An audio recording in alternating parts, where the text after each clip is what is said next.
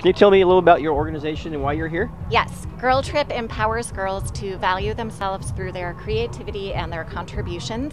And 10% of our profits go to Girl Rising to help girls get educated in countries like Africa and Pakistan where they don't have books. And we also teach creativity workshops to do your true work in the world, whether you're a musician or a writer.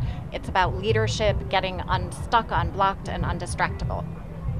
When was your organization established? We started a year ago, and we also have a photographer in residence program for young women to submit on Instagram. So now we have a global community through that as well. Oh, that's great. Yeah, thank you. Can you tell us a little bit about what you got here today in your booth? Yes, I can. Wait, hold on. Okay. So we have a line of t-shirts. They are designed by an artist named Kenton Parker. And again, 10% of all profits go to Girl Rising, and each t-shirt represents a different aspect of femininity and empowerment.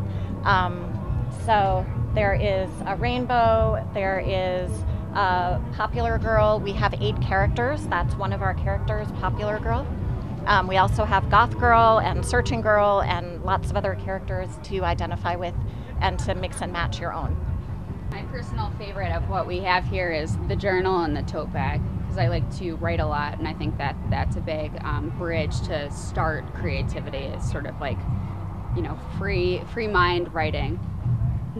What do you guys know about Edward Sharpe? Are you guys fans of Edward Sharpe? Have you heard their music? I love Edward Sharpe. We love Well, when I see him this weekend, it'll be my 3rd time this summer. Well, I guess it's fall now, but I listen to him all the time. I think that his music just has such a like a high vibration, and it's really healing. And it brings about enthusiasm, for sure, which is what we're about as well. Well, I like the lyrics a lot. They're not, they're very truthful. Like, it's not about just like writing a nice song that's like eating a cupcake and a latte. Like, it's real life stuff, relationship issues, and higher living, kind of. I really like it.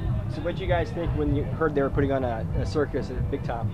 Well, I am from Chicago, and I got a call from Harrison saying something Edward Sharpe at Big Top Circus 4 days, and I was like, oh, I'm on the plane! And so literally within 24 hours, I was on a plane and helping her put this all together. So I'm a man on fire, walking through the street with one desire, to dance in feet.